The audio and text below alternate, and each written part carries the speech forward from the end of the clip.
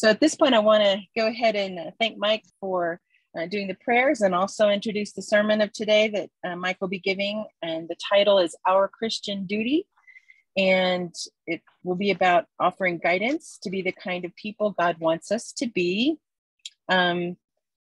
He is one of two elders we have here that serve the Colorado Springs congregation. And we want to thank him for being the senior spiritual advisor and on the board for Colorado Springs Church of God Seventh Day and serving faithfully for several years now. He is also the coordinator of the Church of God Seventh Day Montana Fellowship and serves an area about the size of Ukraine. And he's been a part of Church of God since 1972. And many of you know that he has a number of different college degrees and is a lifelong learner. That's how I'd put it. And a historian. He has studied with Artios College in their theology degree program and is on the dean's list with a 4.0. And he also has a bachelor's degree in theology as well as a bachelor's as well as an associate's degree. And he and Bonnie live in Florence, Montana, and have been married for 43 years. They have 5 children and 6 grandchildren. He's been in insurance since 1986 and owns his own insurance agency. And he raises sheep, and he's got a horse and maybe 2. And with no further ado, Mike Wallace, Our Christian Duty. Oh, and if I could ask everybody to turn off their camera, as I will do. I think everyone's already done it. So here I go. Thank you, Heidi, for that introduction. I appreciate that. It's been an interesting summer here, very, very fast in Montana. It rained and rained quite a bit through spring and early summer. Bonnie went away for a month, and now we're moving into fall already. And it just, where did summer go? We live in the Bitterroot Valley, which the Salish Indians used to call what I think would be translated into the Valley of Smoke.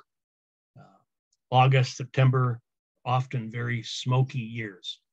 And it makes it a little difficult because you get smoked in, it's like living in a campfire. And we've only had that for about a week now, but it's already starting to clear up, which is great. It'll help my lungs quite a bit. I know this last week, I came home early from work one day, then the next day I kind of had a headache from it. So, but it's clearing up. So let's get started today. I want to get into an interesting subject here, something it's been on my mind for a while. And before we go, we're going to pray about it because it's a very, very important subject for all of us. Father, we come before you and we thank you for calling us out of this world. We're in the world, but we're in you. We're in your body. And our little church is here. We're doing what needs to be done to follow you. And that's really what counts. We ask for a blessing on these services and open our minds and eyes and help us all to do what's right in your eyes.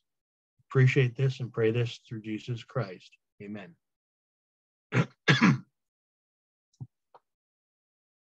Many of us have heard of Douglas MacArthur, probably one of the greatest generals of all time. Genghis Khan, Alexander the Great, a number of them. But he would be ranked as one of the best generals of all times. He graduated from West Point about 1903, and in only 15 years, he was appointed a brigadier general. Very quick. Eventually, he rose to chief of staff of the United States Army. And then in 1937, after a long and distinguished career, he retired. 34 years of service to his country. 1937. It wasn't long, and he was recalled to active duty and assigned the Pacific Theater during the World War II. After the eventual surrender of Japan, he became the Allied Supreme Commander and the de facto ruler of Japan. In a way, he was their new emperor for a while. He served as general and leader of the United Nations forces in Korea until his dismissal in 1951. General Douglas MacArthur had served his country for 48 years, a very, very long time. On May the 12th, 1962, he spoke at the military academy. The distinguished and aged general of the United States Army, one of the greatest generals we ever had, was accepting the Sylvanus Thayer Award. I want to quote from his speech. I want us to listen carefully to his words because they apply to us in many, many ways. General MacArthur said, quote, "No human being could fail to be deeply moved by such a tribute as this. Coming from a profession I have served so long and a people I have loved so well. It fills me with an emotion I cannot express. But this award is not intended primarily to honor a personality, but to symbolize a great moral code, a code of conduct and chivalry of those who guard this beloved land of culture and ancient descent. For all hours and for all time, it is an expression of the ethics of the American soldier. That I should be integrated in this way with so noble an idea arouses a sense of pride and yet humility, which will be with me always. Duty, honor, country. Those three hallowed words reverently dictate what you ought to be, what you can be, and what you will be. They are our rallying point to build courage when courage seems to fail, to regain faith when there seems to be little cause for faith, to create hope when hope becomes forlorn." End quote. General MacArthur served his country, United States of America, with duty and honor. He put country first. Today, I want to talk about our Christian duty. What is our Christian duty and who is our allegiance to? For those of you on the call, you should have received in an email with these sermon notes if you would like to pull that up and follow along. Let's talk about our Christian duty. General MacArthur, he knew his duty to the American people. Do we know our Christian duty? Are we able to serve Jesus with duty, honor, and country? What is our Christian duty? 2 Corinthians 5 and verse 20. This was mentioned this morning in the Bible study concerning the church. Now then, we are ambassadors for Christ, as though God were pleading through us. We implore you on Christ's behalf, be reconciled to God. We, the members of the body of Christ, whether part of the Colorado Springs congregation, Church of God Seventh Day, the widows and orphans around the world that Brian Baker so diligently serves, the international church that Brian Clayton so diligently serves, our cousin Church of Gods out there, the body of Christ. We are ambassadors. And as ambassadors, we represent Jesus Christ. How do we do that? What is our duty in representing Jesus Christ? We are ambassadors of his kingdom. We are of a higher calling. We have our Christian duty to perform for our leader, Jesus. Philippians 3 and verse 20. For our citizenship is in heaven, from which we also eagerly wait for the Savior, the Lord Jesus Christ. We have a citizenship, not of this physical world. We have a loyalty, not of this physical world. We have a citizenship, and we are ambassadors for the kingdom of God with Jesus Christ being our monarch. Our allegiance is above this world. Our duty is to Christ and his church. You know, we lost a marvelous person this week in Her Majesty Queen Elizabeth II. An amazing woman, 70 plus years on the throne of England, serving and giving, serving and giving. I was reading this morning, there was a statement attributed to her where somebody that she counseled with said she did not fear death.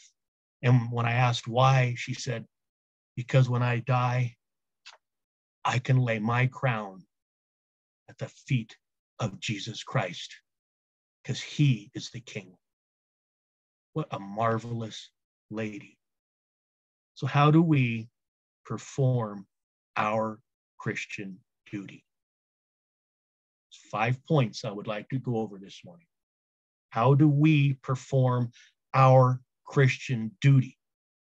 Honor country. First, let's turn to the book of John. Talk about love for a minute. The first point is love. We ever thought of a definition of love?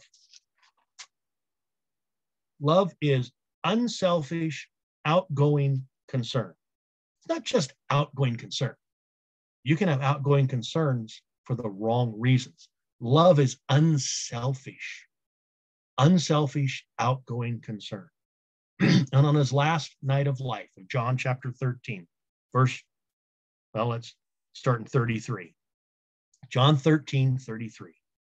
What did Jesus have to say on his last night of life about love? Little children, that's us. I shall be with you a little while longer. You will seek me.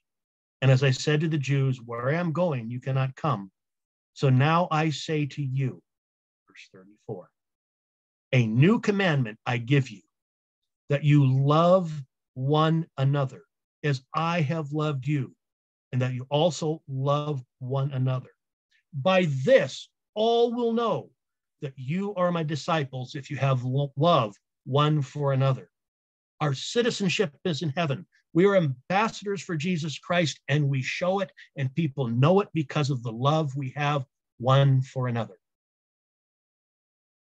Love is unselfish, outgoing concern. It's not prideful. It's not hurtful. Love entails forgiveness and is shown by the fruits of the Spirit. Loving one another shows our Christianity. Let's turn to Psalms 103. Psalms 103. Have you got the notes pulled up? You're probably already there. Psalms 103, just one verse. Verse 12.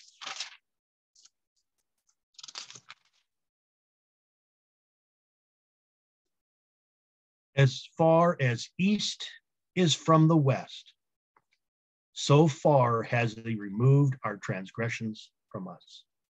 Part of love is forgiveness. Forgiving each other because we are human. That came out in Bible study this morning. It's interesting how it was already in the sermon notes. God removes our transgressions as far as the east from the west.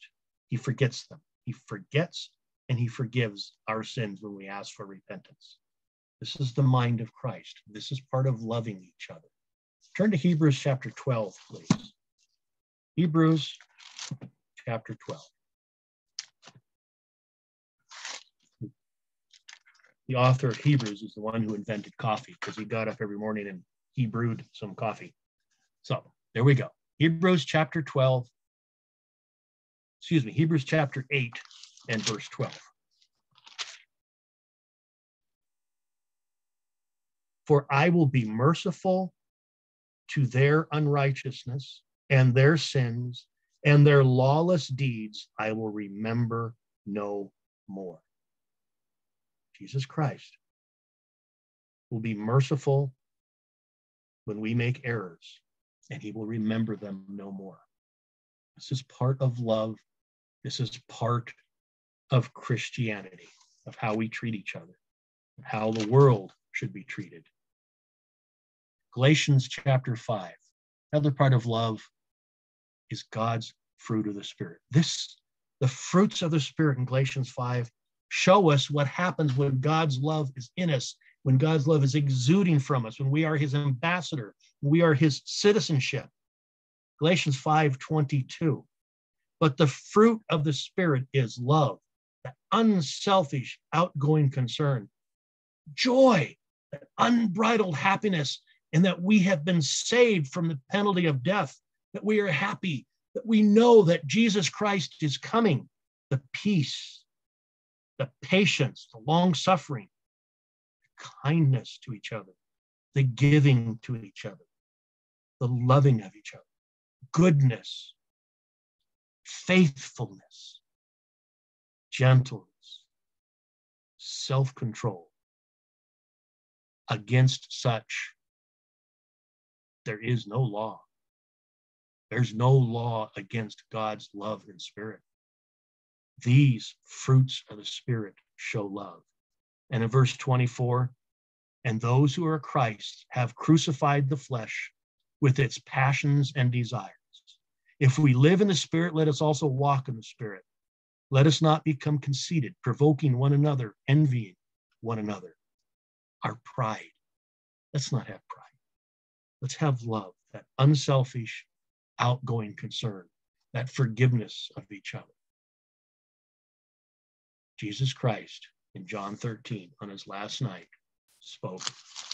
The world would know us, would know his family, his Christians, by how they love each other. Point number one is love. Point number two, let's turn to Mark chapter 10. Point number two, keeping God's commandments, all 10 of them. I remember Charlton Heston getting up at MGM Studios and all the sound, and they're getting up and they said, the 9 commandments. Nope, it was 10. Still is 10. A fourth commandment, the Sabbath day, is still there. Mark chapter 10, 17 to 21. This is where the young wealthy man comes to Jesus. And he says, good teacher, what shall I do that I may inherit eternal life? First, he thought he had to earn it. No, grace is God giving us his salvation. That doesn't mean we don't keep the commandments, but we can only be saved by grace through faith that Jesus Christ will perform the good works. And Jesus says to him, well, wait. Why do you call me good? No one is good but one. That is God. Jesus puts it right back to the Father. You know, we're going through the Sermon on the Mount, and we just reached in Matthew 6, the Lord's Prayer. How did Jesus start that? Who was first? Our Father in heaven, hallowed be your name. God first. What did Jesus do here? God in the flesh says, why do you call me good? No one is good but one, that is God. You know the commandments. Do not commit adultery. Do not murder. Do not steal. Do not bear false witness. Do not defraud. Honor your father and your mother. He gave a summary of the 10 commandments. And the young man, he says, teacher, all these I've kept from my youth. And Jesus, looking at him, loved him. And he said, one thing you lack. So keeping the commandments did not get him into the kingdom of God. One thing you lack. Go your way, sell whatever you have and give to the poor, and you will have treasure in heaven, and come take up the cross and follow me. It was more than law giving. It was from the heart. But as we go through the Sermon on the Mount, remember the Beatitudes? Let me go back there. Blessed are the poor in spirit. Blessed are those who mourn.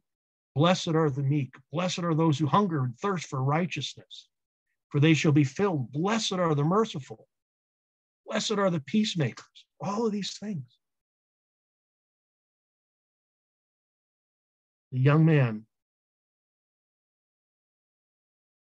was sad, and he went away sorrowful, for he had great possessions.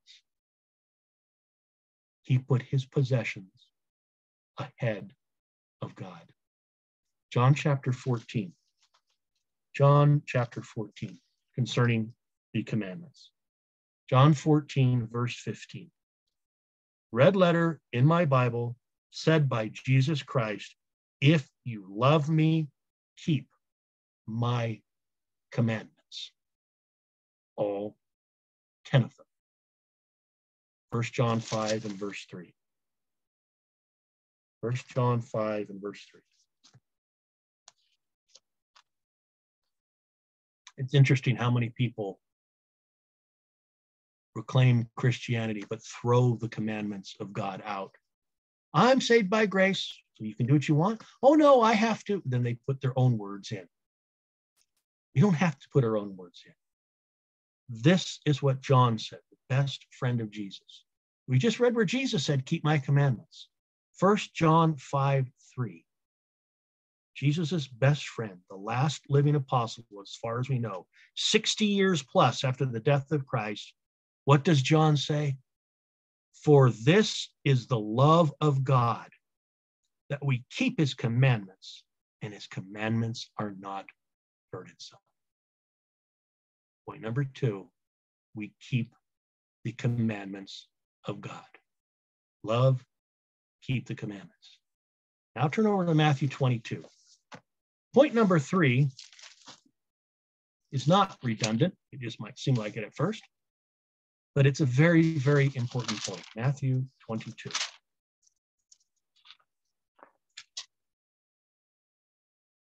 Point number 3 is love God and love man. Love God and love man. We learn a very, very important principle about our duty in Matthew 22, 36 through 40. Matthew 22, 36 through 40. They asked him, teacher, which is the great commandment in the law? And Jesus said to them, you shall love the Lord God with all your heart, with all your soul, and with all your mind. You see, like in the Lord's Prayer, like to the rich young gentleman, he put God first. He put his Father first.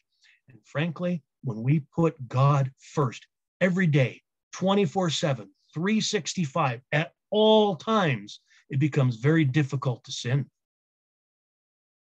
I was reading in the Bible Advocate this morning a wonderful article.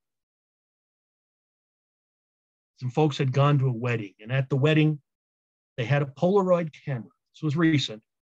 And everybody in the guest line to sign the guest book stood there. They took a Polaroid picture, and then they handed it to them. And the picture, remember how they worked? They would slowly develop. You could see an outline, and then it was fuzzy, and then it was dotted, and then it would finally at the end, you had this crisp, clear picture. He used this as an analogy of our walk with God, how we begin and we're learning. That picture is taken. We're supposed to be like God. We're supposed to put God first. And as we live our lives, we learn more. We Bible study. We go to church. We go to Bible study. We fellowship. We love each other. We do these things. And the picture of our Christianity is developing. We're getting clearer and clearer and more like God every day. So Jesus said, what's a great commandment? Number 1, you shall love the Lord God with all your heart, with all your soul, and with all your mind. This is the first and great commandment. And the second is like it. See, they asked him, what's the great commandment? He gave them 2. You shall love your neighbor as yourself. On these 2 commandments hang all the law and the prophets. The first one, the first 4 commandments. Love God with all your heart. Have no other gods before me. Don't make any graven images. Don't use God's name in vain. Remember the Sabbath day to keep it holy. The second one about loving your neighbor, honor your mother and father. Don't murder. Don't commit adultery. Don't steal. Don't covet. Don't lie. He summarized the commandments here. My good friend Heidi has mentioned many times to me and probably to others the importance of not flipping these commandments. Do not flip these commandments. Do not love God first. Do not love man first and God second. This is the correct order. God first. In everything Jesus said, I can only do what God has told me to do.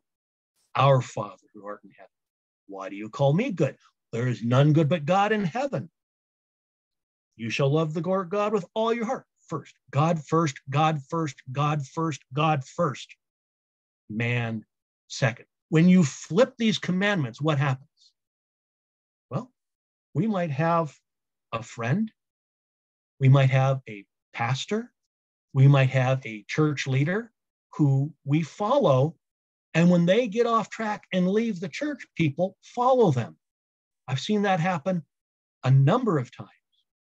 You get a very flamboyant, a very serving, a very wonderful pastor who gets a following, and what happens? When he leaves, people leave with him. They have flipped the commandment of God. God first, man second. Point number 4, do good to the household of saints. Do good to the household of saints. As Christians, they will know us by how we love each other. Our duty, our honor, our country is our kingdom. Our body of Christ in James 1:27. James, the brother of Jesus Christ, writes the following. James, by the way, may have been the first epistle written. There are several sources out there that say James possibly was written between 40 and 45 AD, just 10 to 15 years, 10 to 12 years after the death of Jesus.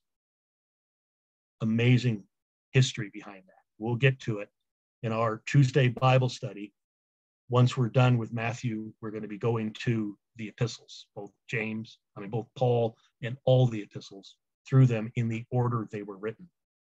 But verse 27 of chapter 1, our duty, our honor, our Christian duty. James says, pure and undefiled religion, pure, no imperfections, perfect religion, undefiled religion before God and the Father, there's God again, is this: to visit orphans and widows in their trouble, and to keep oneself unspotted from the world. I wrote this last week, my Wednesday Bible blurb. I had another Bible blurb mostly written. I stayed up fairly late on Tuesday, got up Wednesday morning and wrote a brand new one. When I read from Brian Baker, I think I have one of them here. Yep, there it is. Most recent one, August 2022, The Changed. He puts this out. I read that, and I have to talk about that. I have to talk about the orphans and the widows. We have members of the family of Christ, of the body of Christ, who daily suffer. We have our trials. There's trials to wealth. There's trials to living in a country where we can have anything we want. Yet our members live in countries where they are jailed, they are slaves, they are not allowed to eat, they don't have medical care, they don't have the food, they are slaughtered, they are massacred, they are hunted down and killed. Brian Baker documents it for us. Pure and undefiled religion before God and the Father is this: to visit orphans and widows in their trouble, and to keep oneself unspotted from the world. How do we stay unspotted from the world? Very simple. Put God first. Do not flip the commandments. God the Father in Jesus Christ, every second, every moment, 24/7, 365, and even on leap year. Put God first.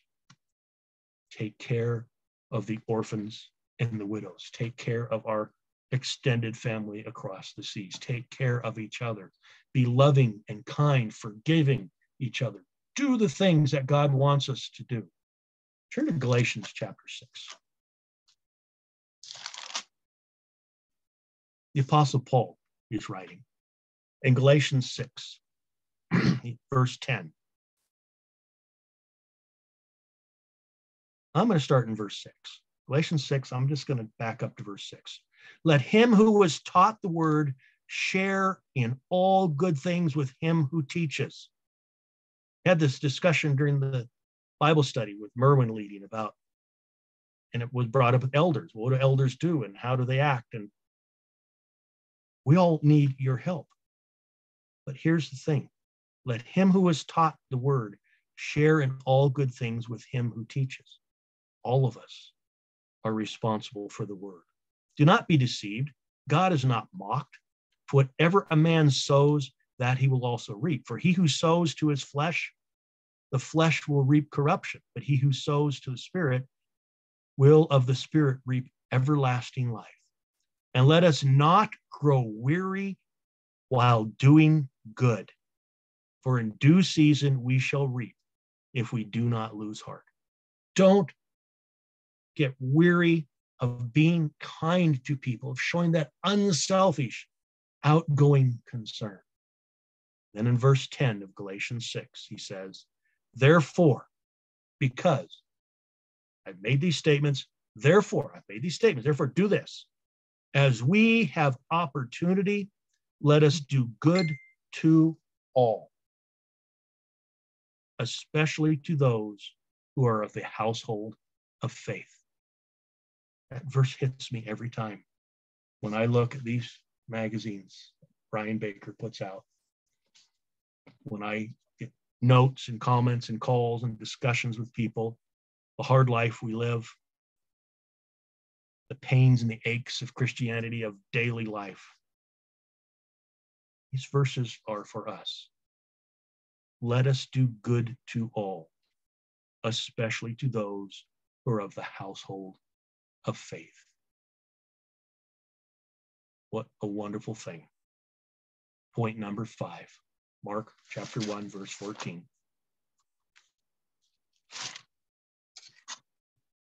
Every one of these points could be expanded upon. Points could be added. Just trying to hit highlights today. Point number 5, our duty is to preach the gospel of the kingdom of God. That is what we have been called to do. Preach the gospel of the kingdom of God. In Mark chapter 1 and verse 14, Mark writes, now, after John was put in prison, Jesus came to Galilee, preaching the gospel of the kingdom of God and saying, the time is fulfilled. The kingdom of God is at hand. Repent and believe the gospel. It's the first thing Jesus Christ taught and preached. The kingdom of God, the kingdom within us by his Spirit, the physical kingdom that he's coming at his return, and the eternal kingdom when he turns the keys of the kingdom over to his Father once everything has been cleansed. The kingdom of God. It's what Jesus Christ preached, Matthew 6:33. It's what he preached. What he wants us to preach. What's our job? But seek first. First, seek first the kingdom of God and his righteousness. Do not forget his righteousness. 10 commandments, loving each other, love God with all your heart, love man with all your heart, but seek first the kingdom of God and his righteousness, and all these things shall be added unto you. We preach and we teach the kingdom of God. In Matthew 28, verses 19 and 20, familiar verses, I hope. I'll start in 18 of Matthew 28. Jesus came and spoke to them, saying, all authority has been given to me in heaven and on earth. All authority. Just like the king. We now have a new king, King Charles III. Jesus Christ is Lord of Lords, King of Kings, and all authority. He holds the heavens together. He keeps the universe functioning. He knows our thoughts. He knows everything. All authority has been given to me in heaven on earth. Therefore, you and me, the earlier disciples, the future, he says, go. You know, that's an action word. Get up and do something. We go, therefore, make disciples of all nations, baptizing them into the name of the Father and the Son and of the Holy Spirit, teaching them to observe all things that I have commanded you. And lo, I am with you always, even to the end of the age. We thought about that? Our Christian duty is to go, to get up and do what we have been taught. How do we do that? For some folks, they are in a stage of life where praying is their duty. Most of us can still physically go. We can talk to people. We can live our lives. We have some neighbors, Bonnie was reminding me last night, who we get along with very, very well. But he made a joke one day. So sometimes we want to be away from you guys because we want to really goof up, so to speak. And around you guys, you know, you're Christians. We got to be. They've noticed. That's a very good thing. It's not a bad thing at all. They've noticed.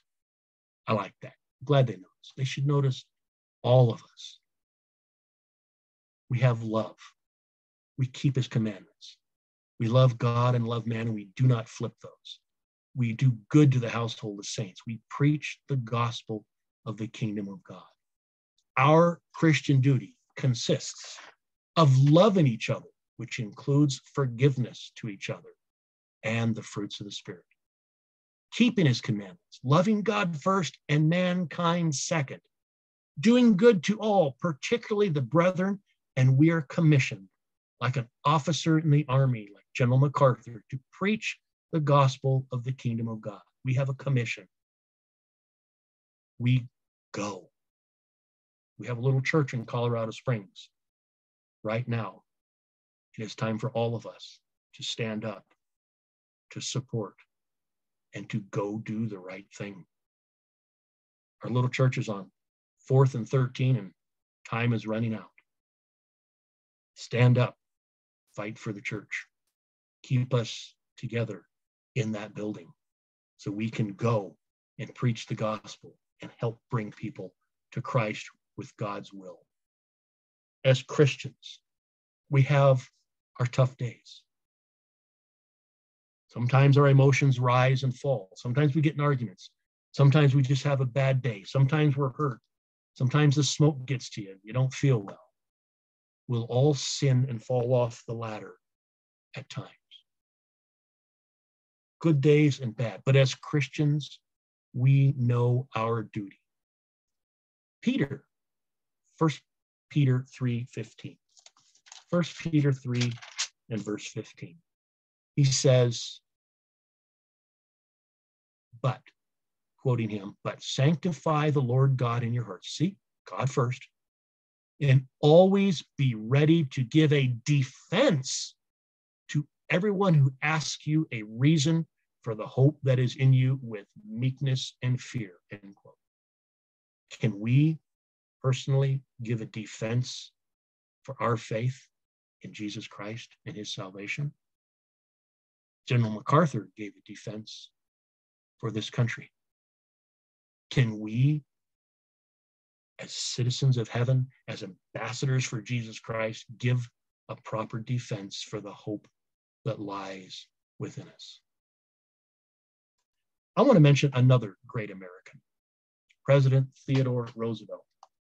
He gave an account of his life, a remarkable individual who suffered many health issues and fought and overcame them, became a president of the United States. I have one of his, I have a number of his books, some very good books too. I would like to quote from Theodore Roosevelt and something he had to say, because it is critical for our Christian duty when we see what he thought his duty was. Quoting President Roosevelt, "It's not the critic who counts, not the man who points out where the strong stumbled or how the doer could have done better. The credit belongs to the man who is in the arena, his face marred by dust and sweat and blood, who strives valiantly, who errs and falls short again and again. There is no effort without error. But he who tries, who knows the great enthusiasms, the great devotions, who spends himself in a worthy cause, at best knows the triumph of achievement, and at worst fails while daring. His place shall never be with those cold and timid souls who know neither victory nor defeat." President Theodore Roosevelt, end quote. Effort, getting out there and doing our duty. It is the Christian in the arena. Reminds me of the Colosseum, the lions, and our early forefathers being killed for the enjoyment of the Caesars. It is the Christian in the arena who the credit belongs to, not to the ones standing on the sideline pointing out the Christian's faults. Our faces marred by the dust of the devil and the hatred of many, but it is the Christian who tries, when faced with the lion in the arena, who knows the great enthusiasm of conversion and great devotions, who spends his time in the worthy cause of kingdom preaching. The Christian who falls short and gets up again to face another day in this world ruled by Satan. The Christian who has the sweat of blood of Christ written all over him, who strives valiantly, who errs and falls short again and again. It is the Christian who will never be with those cold and timid souls who know neither victory nor defeat. It is our duty, our honor, our country, our love, our keeping of the commandments, our loving God and man, our loving and doing the good to the household of the saints, of preaching the gospel of the kingdom of God. These are our Christian duties. Now, let's go out and preach the gospel of the kingdom of God. Father, we come before you, contemplating what you have called us to do and what you have called us to be. That love, that unselfish, outgoing concern, the keeping of your commandments, the loving you first and man second, and taking care of orphans and widows and preaching the gospel of the kingdom of God. That we have been commissioned as part of your army, that we are citizenships and we are ambassadors for the kingdom of God, that we are the Christian in the arena that must get up and go do our Christian duties. We pray for your guidance. We pray for our inspiration, that you watch over and help us all to do what you want us to do the needs of your church, to help each other, to support the orphans and the widows around this world. Help us to see your will and your way of life. Help us to simply go preach the gospel of the kingdom of God. We ask you for this, and we thank you for all of this through our Savior, the Lord of Lords, the King of Kings, Jesus Christ. Amen. Amen. Stop the recording.